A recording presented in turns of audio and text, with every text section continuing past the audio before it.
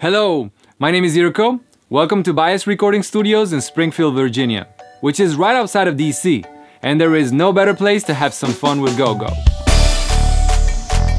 Working as a freelance audio engineer in commercial recording studios means that my best friend is the main assistant engineer. In this case, Brian helped me big time with everything, starting with selecting the microphones. So of course, we're going through the mic closet and figuring out what's the best microphones that they have for what I'm going to record. The first thing that I do when walking into a new recording studio is to check out the acoustics of the control room. So here I am playing my mixes to kind of figure out how much bass, how much highs we have in the room, how stereo it is, kind of get a feel of the perspective of the control room.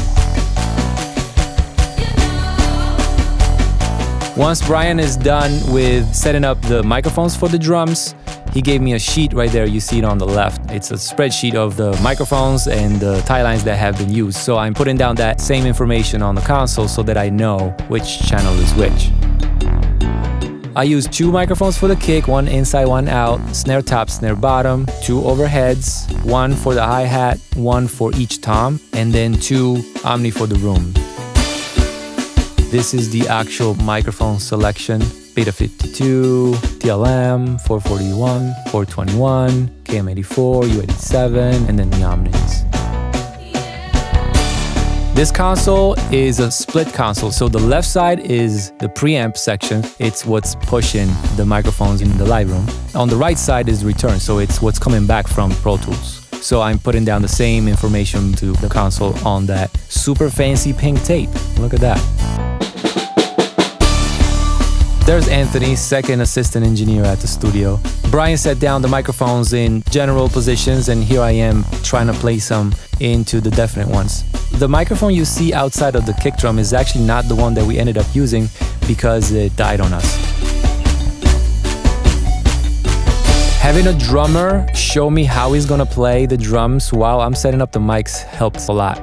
What is this crazy guy doing with the tape measure? I am trying to make sure that the overheads are in phase with the center of the snare drum. That way I have a very nice stereo presentation. It's very wide, but at the same time it's mono-compatible. Look at that run! Time for the timbales. This is one of the signature sounds of go-go music. What I was trying to do was something that could be stereo but also mono-compatible, so a mid-side setup is ideal. We have a 49 for the mid and the 89 for the sides. It's really important to see the drummer play because I don't want to place microphones in a good position for audio but a bad position for the drummer to perform, right? So I want to make sure that I'm not in the way of any of his movements. This is the point in which we found that one of the microphones was not behaving well. Okay, we got bass! Very nice. I have not compressed any of the microphones, but the bass, hey, how can I give up that option, right?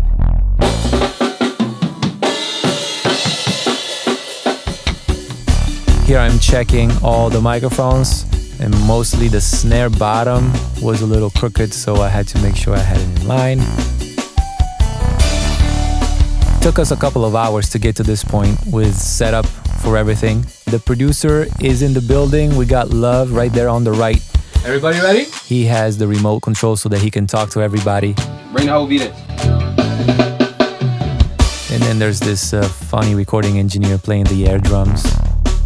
When the whole band is playing together, they feed off of each other's energy. So usually the levels are hotter. There's more signal that's coming from the booths. So you will see me often touching the left side of the console to adjust that.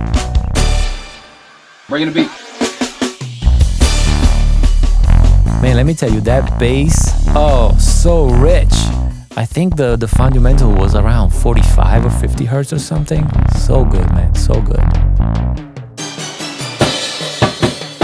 We have the original producer for the track. What a machine, man. This guy was just killing it on the drums.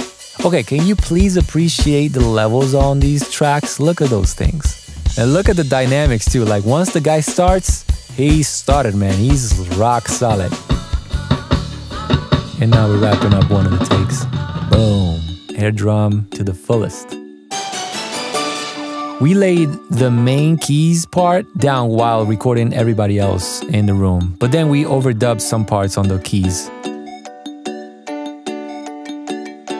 There's Love on his main instrument.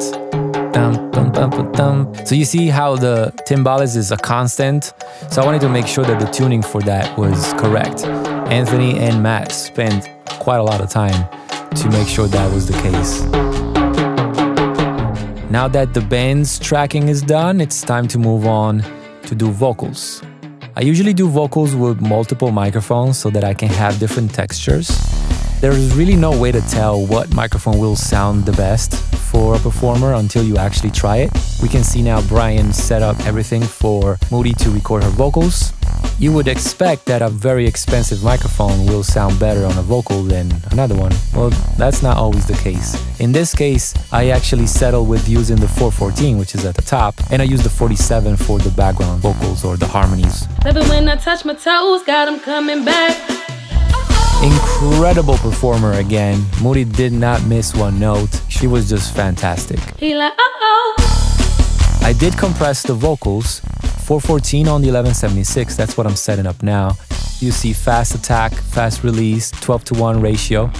For the secondary microphone, I use the 165A. Yeah, I love that thing, man. Actually, the entire rack on the right is just fantastic. Look at the captain. Alan's in the house at this point. He shows up towards the middle of the session, as any executive will do. I think we're ready to track vocals. Yeah. Guitar time. We put the cabinet in one of the small booths over there, and Anthony jumped on his Les Paul. When I picture go-go music, I see a show, a concert, right? So what I figured is we needed to recreate the exchange or the interaction between the band and the audience. So I grabbed anybody that I could, including Matt, Anthony, Love, Moody, and Alan, and myself. And we went into the booth to record some reactions, noise and little things like that to kind of have that exchange. We did 2 takes, one on the left of the room and one on the right of the room, and I didn't move the microphone so that I could use the natural stereo panning of the crowd. After everything is recorded, we go to editing. I do some rough edits at the studio while I have everybody there. After that, it's time to fly back to LA for the mix. Ain't no second thought about it. All microphones were pushed by the juiciness of the API console, so I have all that warmth printed into the tracks. As you can see, I'm mixing the entire track in Pro Tools, so it's a full digital mix. But I'm not scared of that at all because I have all the juiciness from the API to begin with. It takes me about 10 hours or so to mix a record. After I'm happy with the mix and I've done all of my tests, headphones, big speakers, and car tests and all of that, I sent out the first mix, and the producer asked me for a little more bass, a little more of the music, the guitar, the keys and stuff like that. And he wanted me to kill the crowd reaction, which I was a big fan of, but okay, we tried it. So that was the second mix. The tweaks for mix 2 were to bring up the kick, turn up the little fun sound for the bridge, a little more piano on the hook. And then last round of revisions, the producer asked me to bring back the crowd. Yes! And I was very happy about that. And then I turned down a little bit of the super high end, the 15K up, and I brought up the body of the snare. So that was it. After 3 revisions, here we are with the print of the main mix. Nice and healthy, look at those levels. And we're off to mastering. I usually don't attend mastering sessions. My mastering guys definitely know what they're doing, so I let them do their thing. But here I am sitting right next to Gene, and once he's done, he's letting me hear the result and pretty much A/B between the mix and the master.